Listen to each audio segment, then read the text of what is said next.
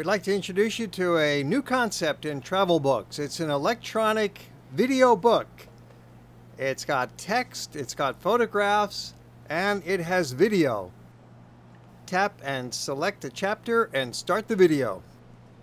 Well, let's start out the walk from Largo, Argentina, which is an unusual collection of 4 ancient temples. It'll play on your iPad and iPhone, but not on your computer, so we're creating this demo for you to watch on your screen.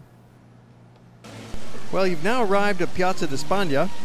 This piazza and the steps are absolutely bursting with people all the time, attracted here by this special combination of wonderful urban elements. The setting is like another painting or postcard come to life.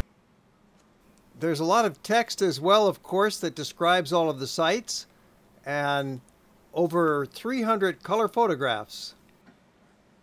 The Altar of Peace is a major archaeological site right near the Spanish Step. It has a striking exterior museum building that was designed by the American architect Richard Meyer, and certainly one of the biggest attractions with this new concept of video guidebook are the movies. We've got 36 movies about Rome scattered through the book that go with the text in the various chapters, and you can pick and choose right in the electronic table of contents. Trastevere is one of the best neighborhoods for restaurants and for walking and being out among the locals. It's just across the Tiber River from the historic center of Rome. There are numerous little trattorias that abound in the side streets. We cover the entire city. There are 6 walks, each take about half a day, so it'll take you about 3 days to get a really thorough look at Rome. And with the tips in the book, you can do it. Via Margutta, artsy little side street, is especially fun to stroll. Via Margutta is hidden away. You'd never know it exists unless you were looking for it. And yet it's really so close to the center. It's just around the corner from the Piazza di Spagna.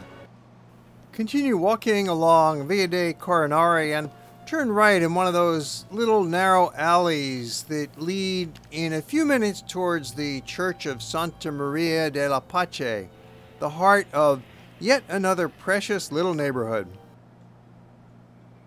The Basilica of St. John Lateran is perhaps the second most important church in the entire Catholic world, second to St. Peter's, because this is really the oldest major church.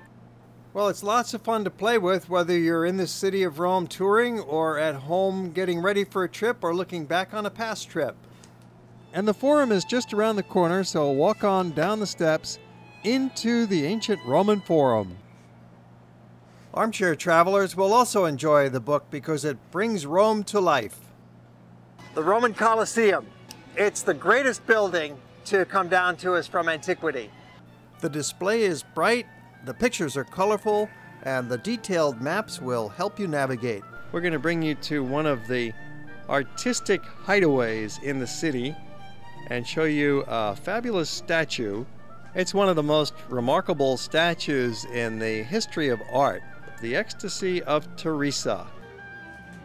Rome is just one of the world's best cities to discover on foot, and our new electronic video guidebook is the best way to discover Rome.